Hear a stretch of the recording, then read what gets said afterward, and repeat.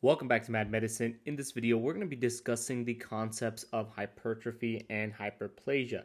Now, if you haven't already done so, don't forget to subscribe to our account because your support really means a lot to us and it really helps us keep these videos free and it helps us create this content for your medical education. So with that being said, let's dive right in by first discussing cellular adaptations. The thing you got to remember about your cells is that your cells are constantly under a lot of stress, mainly because of the environment that they are in. One example of this would be your stomach lining. Your stomach lining is in a very toxic environment. That environment is very acidic. And because it is very acidic, your stomach lining is able to or is at risk of erosion, right? Just because of that acidic environment. But our stomach lining has developed cellular adaptations in order to prevent this from happening, because if we hadn't, we would eat through our own stomach lining and our gastric contents and juices would be in our abdominal cavity and it would lead to, infections and sepsis and death, which obviously doesn't happen. Now, the thing is, even though our cells are being stressed out and put in stressful environments, our organs are generally in a state of homeostasis. And that is because at the microscopic level, if there are some insults happening, that is okay. At the macroscopic levels, the organs cannot stop functioning, otherwise we would die. So the changes that occur to the cellular adaptations, or the changes that happen to our body at both the cellular and at the organ level, are based off of the type and the severity of the stress.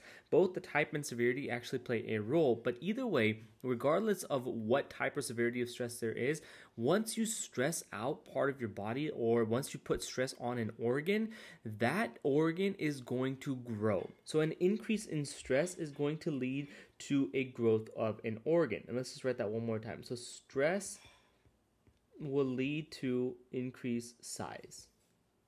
Okay, one way or another.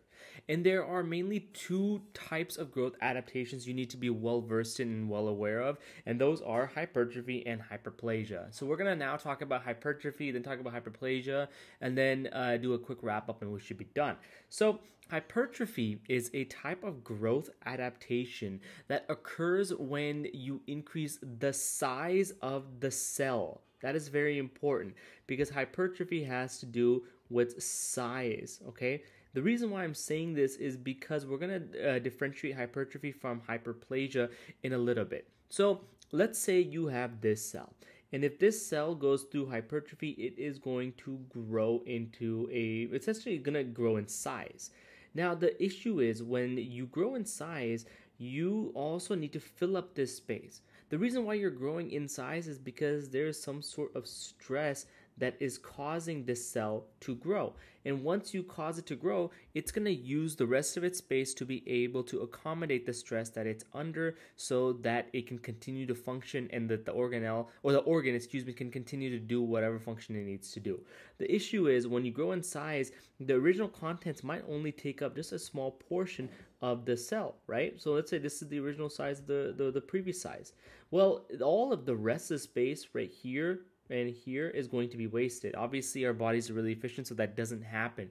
The reason why is because we are able to fill in this space by filling a cell. You're not going to have empty cytoplasm. What are you going to have instead? Well, you are going to have proteins and organelles. So under hypertrophy, not only does the size increase, but also you have more protein synthesis. Let's write that down. Protein synthesis, and you have increase in organelles. So you have organelle production as well. And you might be wondering, how does that happen? And this is a key defining factor for hypertrophy.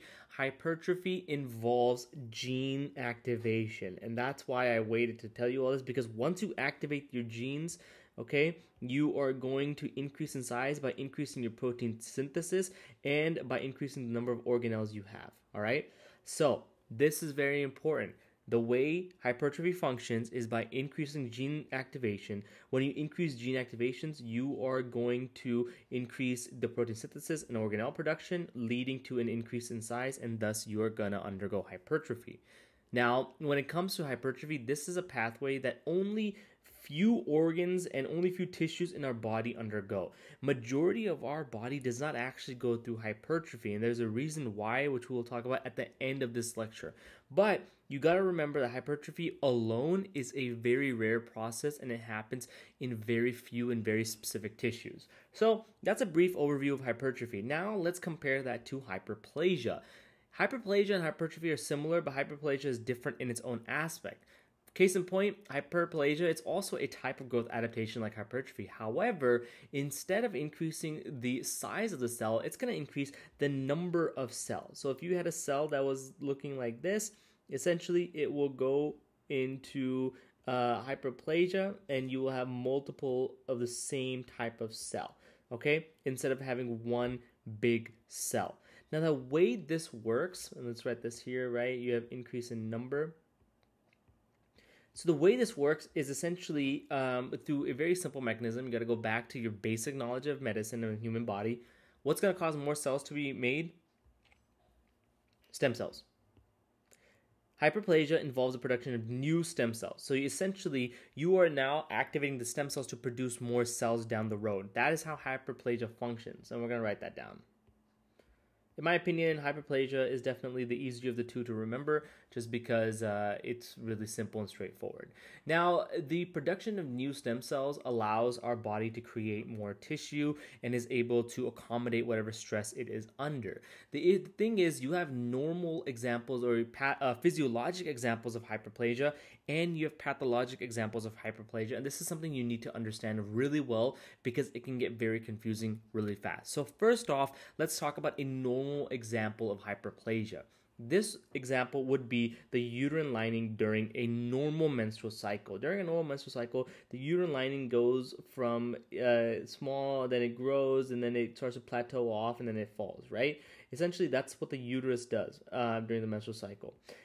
This growth aspect right here, when the cells actually grow, it happens because of hyperplasia. You see, in the basal layer, there are stem cells, and these stem cells actually push the other cells up and up and up, and that's when you get the hyperplasia occurring in the endometrium.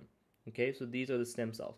So this example, when the uterine lining proliferates during the menstrual cycle before a woman undergoes menses, is actually a normal example, a physiologic example of hyperplasia. This is normal. Now, what is a pathologic example? A pathologic example of hyperplasia is anything that should not be happening normally, right? Well, the difference or the issue is with pathologic hyperplasia, you can end up progressing to dysplasia and even cancer. And this is a very common pathway of developing cancer. Pathologic hyperplasia is essentially a precancerous type lesion. One key example of this would be endometrial hyperplasia. Endometrial hyperplasia usually occurs after a woman finishes menopause. So when they are postmenopausal and they don't have the estrogen stimulating the endometrium lining to grow. When this happens without proper, estrogen, or when you have unopposed estrogen and the endometrial lining grows, you end up getting endometrial hyperplasia. And this is a pathologic hyperplastic condition because if it is left untreated, if you do not treat endometrial hyperplasia, you will progress to endometrial carcinoma, aka endometrial cancer. And that is very dangerous and something you don't want to do. Now, of course, being medicine and being the human body and biology, it wouldn't be fair for us to just have clear-cut rules. There are always exceptions to every rule. And when it comes to the pathologic hyperplasia pathway that can lead to dysplasia and cancer, there is a quintessential textbook issue or a textbook example that does not fit this pathway. And that is the exception of benign prostatic hyperplasia, aka BPH.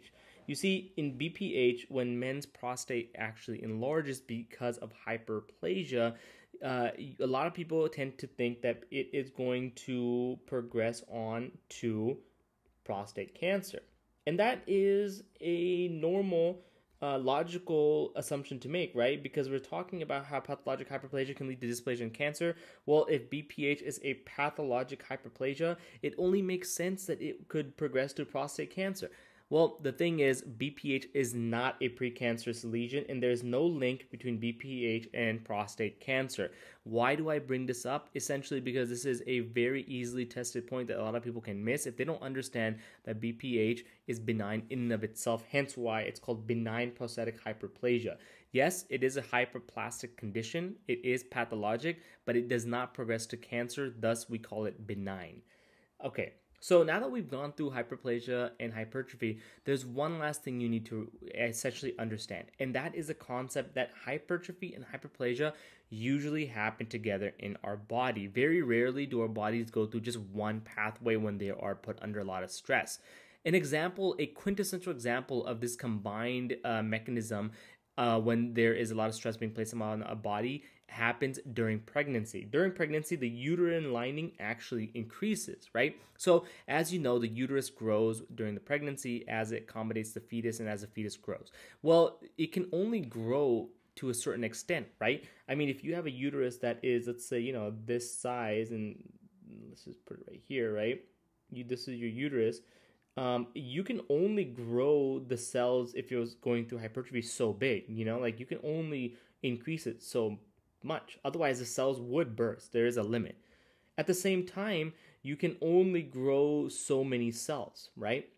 So you can only do this. Well, the thing is, during the state of pregnancy, when the uterus is growing, both of these conditions, both of these pathways, hypertrophy and hyperplasia, are happening at the same time in order to accommodate the massive growth that happens in the human body. The uterus cells are going to increase in size and in number, essentially to accommodate the fetus, okay? So they're not only going to go into this big, they're actually going to go and look something like this. Right? And I'm just giving it to you so you can understand what it's going to look like, okay? Hypothetically. Not drawn to scale, of course. Okay, so when it comes to hypertrophy and hyperplasia, like we're saying, these conditions happen together. Well, there are certain exceptions to this rule as well, and that is permanent tissue. Now, you got to recall back to what I said earlier in this lecture about hypertrophy. In the hypertrophy slide, I said that there are very few organs that go through hypertrophy. And the reason why is because of the permanent tissue that is present. You see, when we're talking about hypertrophy, hypertrophy involves gene activation, right? And hyperplasia actually involves stem cells. Well, permanent tissues do not have any stem cells. Therefore, they cannot go through hyperplasia because they do not have any stem cells to create more cells. So the only pathway that functions for them, that is essentially available when they're put under a lot of stress, is the gene activation pathway, aka hypertrophy. That is the basis of why permanent tissue undergo hypertrophy and not hyperplasia. They just don't have stem cells. Hence why that happens. Now, there are three main types of permanent tissue you need to remember, and those are your cardiac myocytes, your skeletal muscle, and your nerves. And the way I remember is a permanent tissue obviously cannot regenerate. And why can it not regenerate? Well, you guessed it, there are no stem cells. Okay? And it's pretty straightforward. That's it. Now, when we talk about hypertrophy in and of itself, one quintessential example would be hypertrophic cardiac hypertrophy, right? It's especially when we're talking about the heart during a hypertensive pathway. The heart is going to hypertrophy so it can actually pump out the blood. Okay, so cardiac hypertrophy is one quintessential example. When the heart grows in this size, when the cardiac myocytes grow, they are going through hypertrophy and not hyperplasia because you're not getting more myocytes, you're just having larger myocytes. So let's talk about the differences really quickly. Hypertrophy involves increase in the size of the cell, and the way it happens is by increasing protein synthesis and increasing organelle production. Why would you need to increase both of these, production and protein synthesis? Essentially because you want to fill the space as you grow in size. And the way all this happens is by gene activation. Okay, your genes are activated and they are going to then increase synthesis and production and leading to the increase in size. And the one thing you want to remember for hypertrophy is this is highly related by itself to permanent tissue, because permanent tissues lack stem cells.